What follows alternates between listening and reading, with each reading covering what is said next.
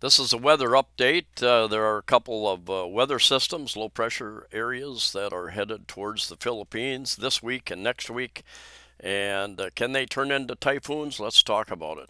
May 1st in the Philippines, and it's not unusual to get a typhoon during the season. May is usually the hottest month. We've got a lot of hot weather out here in the hot water, warm water, warmer water out here in the Philippine Sea. Anyway, I'm at a site called windy.com. Great site for weather and systems all over the world. And you can go over here to the right, and you can punch in just all sorts of things. Weather radar, satellite, wind, rain, thunder, temperature, clouds, which I have ticked right there, waves, air quality, and many more layers as well. You can go down here, and there are a number of options: reported wind, reported temperatures, particulates, webcams around the world, paragliding spots. Wow. Anyway, this is the Philippines right here. And it is May 1st. It is Monday, May 1st. It's a holiday here, so if you're planning to go to the bank or immigration, forget it. They're closed. It's a holiday, Labor Day. Anyway, we're over here, and I'm going to take this down here in the lower left-hand corner. I'm going to move this Monday up to where we are presently. 8 a.m. exactly, my computer says, as does this app. Anyway, we've got this... It's sunny with some scattered clouds as I look out my window right now in Cebu. I'm up here in Cebu City right here, 26 degrees centigrade. And you've got this low pressure area that is projected. I'm going to give you a link also in the description, a link to Westpac Weather. Robert over there does a great job. English language does a great job of forecasting weather in the Philippines and in Japan and the whole Western Pacific. And he did the thing. He doesn't think this is going to turn into a typhoon, but there's one back here we're going to look at that could be a little bit stronger coming up in a little over a week. So you've got Davao, you've got Mindanao down here, you've got the Visayas right through here, Palawan over here, and you've got Luzon Island up here. So many, historically, so many of these weather systems, low pressure systems that can turn into typhoons. You call them hurricanes back in the west. A lot of them they'll swerve to the north, but looks like this one's going to come pretty much straight across the Visayas, Samar, Leyte. A little bit of Mindanao down here and through Cebu and onward from there. Dump a lot of water at the very least, starting, according to Robert's reporting, starting tomorrow, Tuesday, Wednesday, Thursday, Friday, as this. And we're going to move this. We're going to go down here, and we're going to move this Monday and just take it forward and see how fast, see if my computer can keep up. We're into Tuesday now. Wednesday, and you can see that that system, those clouds spinning around. Thursday, Friday, and what we're going to be watching on like up to 10th, 11th, 12th is this system out here, another low pressure system that may even have more potential to turn into a larger storm. And take this out, and you can just run through. These are projections, of course, and things can change over time. Monday the 8th, 9th, you can see getting closer to the Philippines. Wednesday, and my timeline only takes me out to Wednesday the 10th. But anyway, this large low pressure system here, there are a number of projections that take it further north up towards Luzon, and like I said, these things are a little bit unpredictable, especially the longer you go out. but it could, like so many, it could veer north. It could go just straight across and hit the whole Metro Manila area as well. Could hit up here, or it could continue straight across here. It depends upon the other forces from the north, high pressure systems from the north, that type of thing. The Philippines has 4 climate type systems, according to PAGASA, the government agency in charge of keeping track of all this type of thing.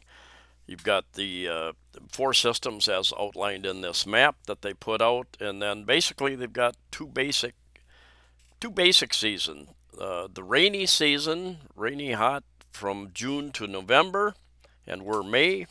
June is a month away. And the dry season, December to May. Now, what I can tell you, I've been in the Philippines 3 trips and I stayed here about 7 years, is that even all over the world, weather is not normal. Weather is not normal. And we have had, in 2015, 2019, we've had droughts during the wet season. We've had droughts. So it wasn't the rainy season. And even these past, not counting April, we've had November, December, January, February. I believe, if I remember correctly, which are considered dry, were extremely wet this year. The wettest I've ever seen, almost every day. A cloud cover, day or night, and with some pretty good rains almost every day, maybe even more than once a day.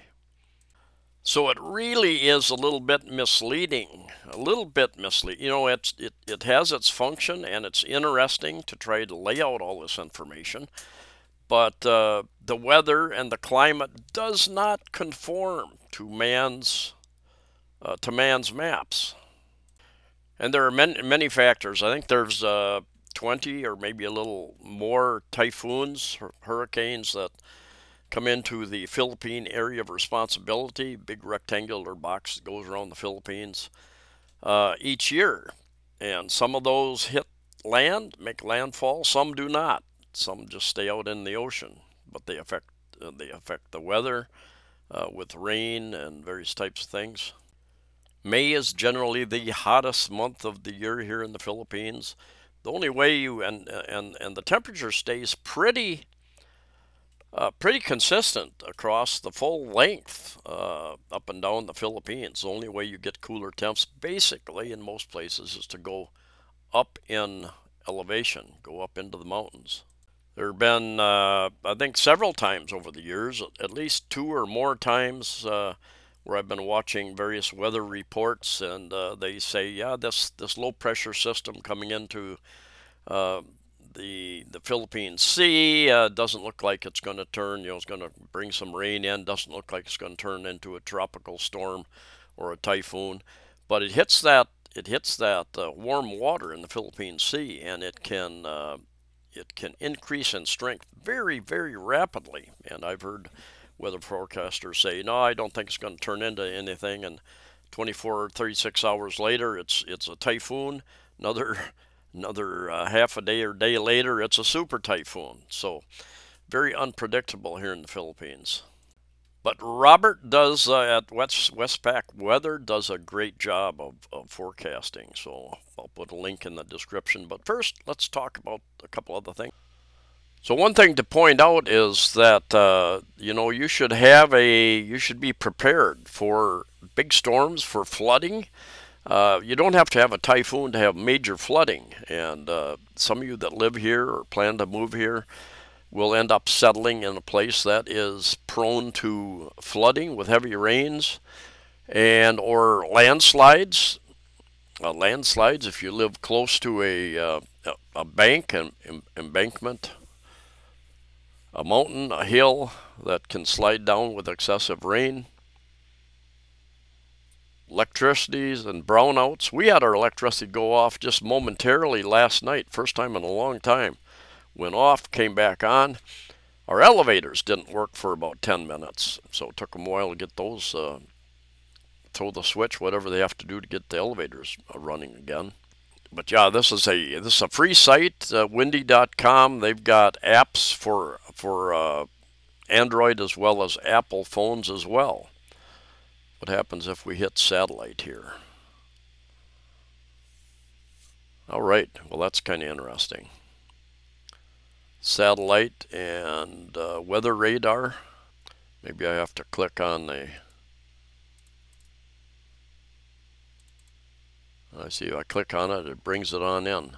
Well, look at that. Looks like we're getting some rain even presently. You can see the rain out here, and up in here south of Cebu City, and just double click and it zooms in even closer. All right, got Bohol over here.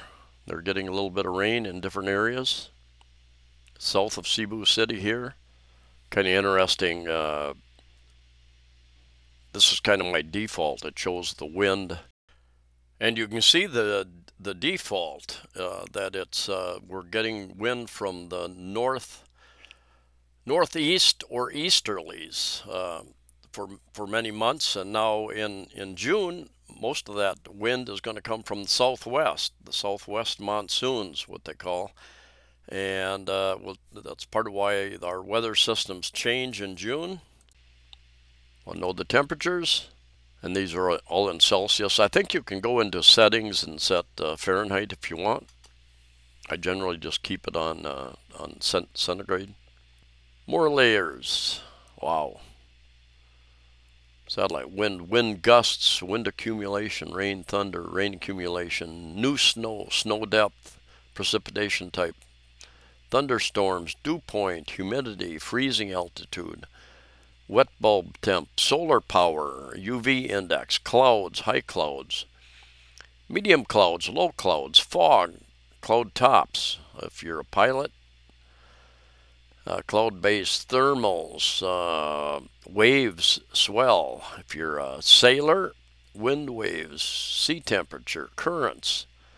If you're a sailor, you want to know about the currents. If you're tidal currents, NO2, ozone layer, SO2, sulfur dioxide, I believe, surface ozone, fire intensity, pressure, extreme forecast, weather warnings, outdoor map, moisture anomalies, drought. This is the guy right here. I suggest you subscribe to his channel, West Pac WX, West PAC WX. So West Pacific Weather, that's what that stands for. And he does some really great, almost daily, not every day, but he does some really good weather updates for this part of the world out here in the Philippines and West Pacific Sea. Thanks for watching, and I'll see you next time, going into May, June, and the rest of the year.